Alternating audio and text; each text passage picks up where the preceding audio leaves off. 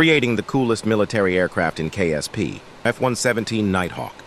Designed in total secrecy by Lockheed's Skunk Works, the Nighthawk first flew in 1981, built to be invisible to radar, not pretty.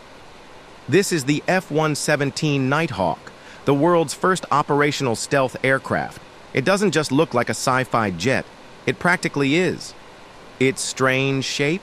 That's radar deflection. Its coating absorbs radar waves.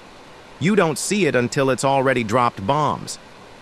It served in Panama, the Gulf War, and Kosovo, striking targets with precision, often at night, living up to its nickname, the Wobbly Goblin.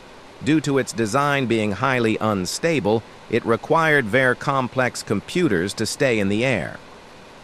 It has only been shot down once when a Serbian missile operator got a lucky shot on Lieutenant Colonel Daryl Patrick Dale Zelko in 1999.